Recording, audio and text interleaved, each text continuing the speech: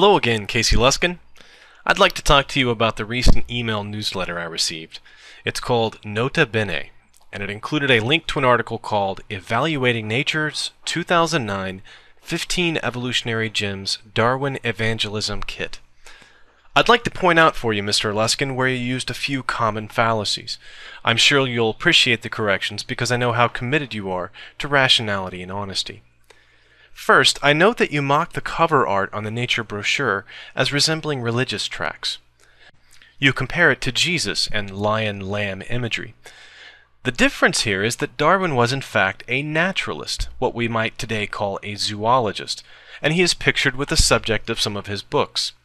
If Jesus had been a lion tamer, I think it might have been appropriate imagery to picture him with a lion. If he had been a vet, a lamb might not be inappropriate.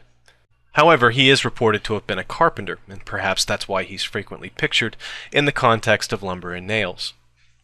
You next point out that Nature was originally published in part to popularize the new theory of evolution by T.H. Huxley and others. This is very true. It is also true that it is the most cited interdisciplinary science journal, the very pinnacle, with an impact factor of over 34.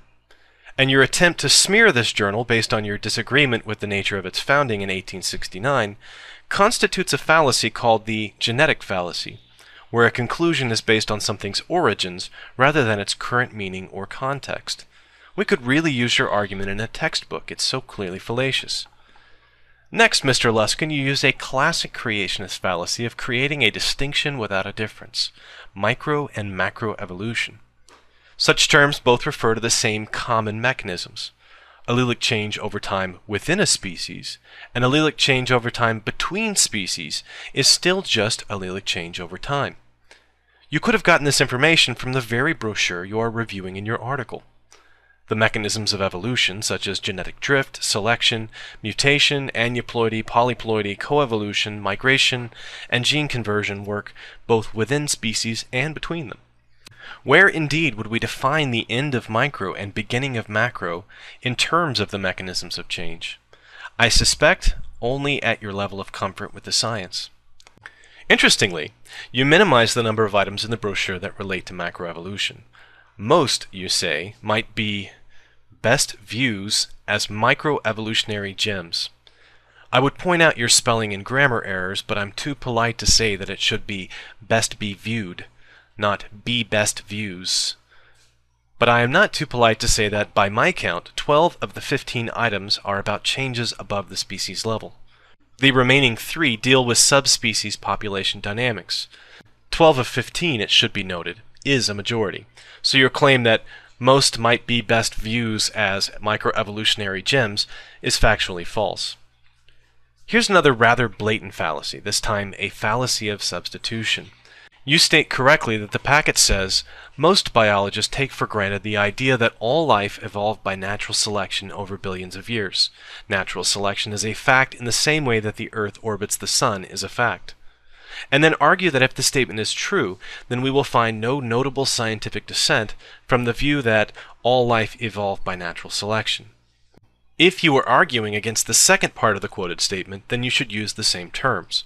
Natural selection is not disputed by any serious biologist I know. The first part of the quoted statement, that most biologists take for granted that all life evolved by natural selection, uses the term most, which is a generalization supported by polls of scientists that show over 99% of research biologists support the modern theory of evolution. However, you substitute all in place of most in your proposed test and claim that we shouldn't be able to find scientists who disagree. Therein lies the primary fallacy. But then, dear Casey, you begin the use of personal quotes. You first quote Susan Mazer, a journalist, as though she were an authority on scientific acceptance of evolution. However, she's not a very credible source. She wrote a book on an evolution theory scientific conference that was described by attendees as speculative fiction. Her non-scientific opinion isn't very good supporting evidence for the prevalence of anti-evolutionary thought in research biology. Here we hit the primary underlying fallacy of your article, Mr. Luskin. You frequently confuse opinions for evidence. It might edify you to know that science is not a courtroom with a jury voting on theories.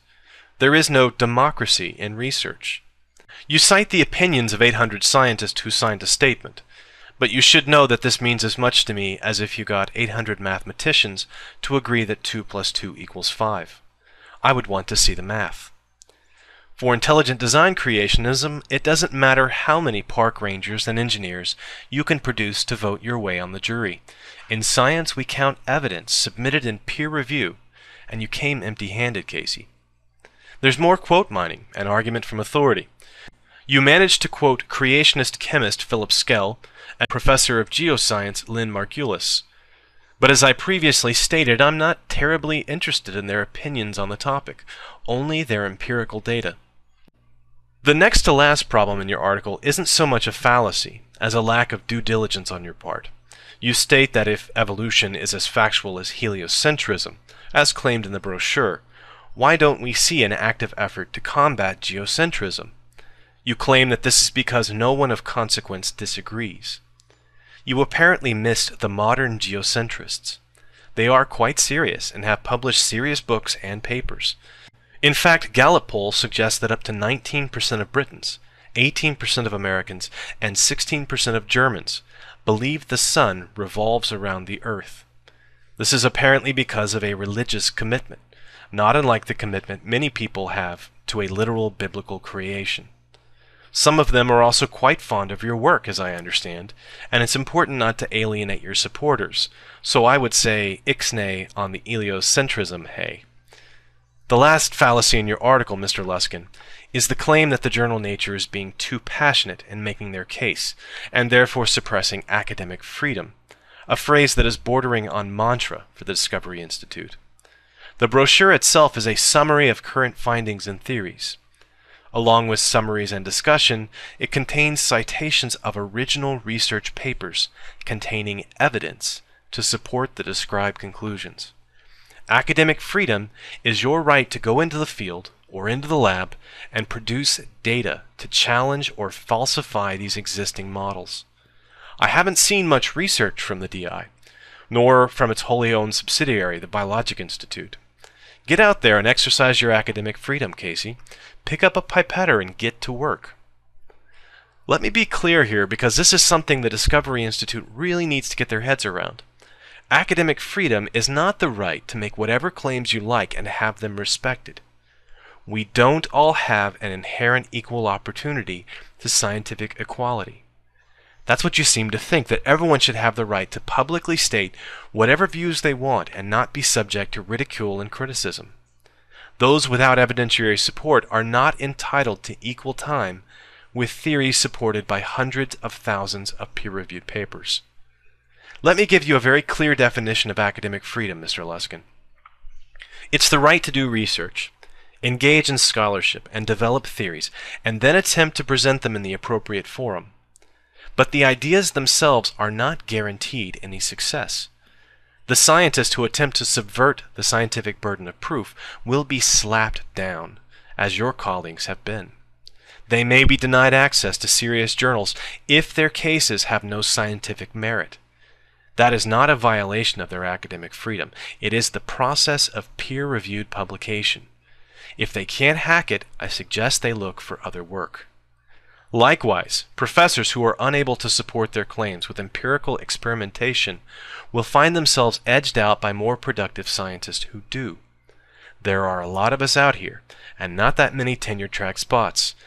Don't be surprised when someone's politics or ideology gets in the way of their research, that they get left behind in the dog-eat-dog world of research. I understand that you plan on extending your criticism of Nature's brochure on evolution to an 8-part series.